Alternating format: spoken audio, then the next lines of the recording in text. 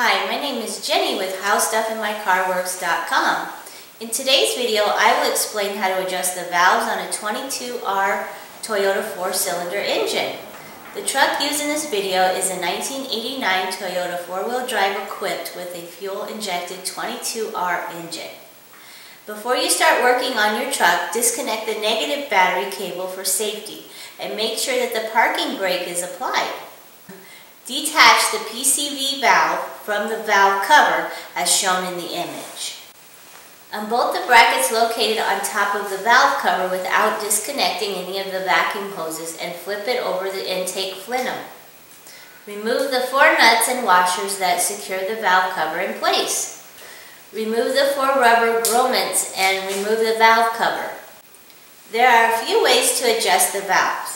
One is to set the number 1 cylinder in compression stroke and adjust both intake and exhaust valves at the same time, considering that both valves are in their closed position.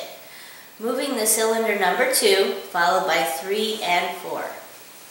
Another way to adjust all the intake valves, followed by adjusting all the exhaust valves.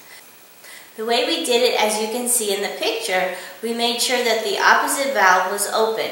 In the picture, the intake valve is shown open, to be sure that the valves we are adjusting, which is the exhaust valve shown in the image, is completely closed.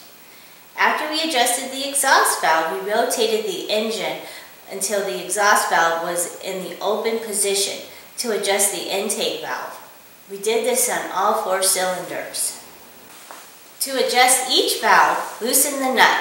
Adjust the lash with a flat screwdriver as shown in the picture with the correct gauge inserted between the valve and the rocker arm. Once the correct lash is set, tighten the nut. Toyota recommends adjusting the intake valves 10 thousandths of an inch and the exhaust valves to 12 thousandths of an inch with a cold engine. Once you're done adjusting all the valves, replace the old valve cover gasket with the new one.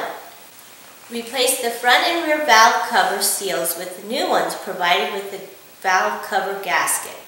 Apply a small coat of silicone to the edges of the seals to make sure that there will be no oil leaks. Install the valve cover, install the new rubber grommets, install the remaining components in the reverse order they were removed. Make sure that all the nuts and bolts are properly tightened.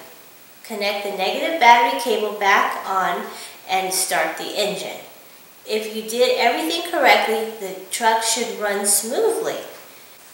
You may be able to hear the valve train when the engine is cold. As the engine warms up, the sound should disappear. Thank you for watching today's video.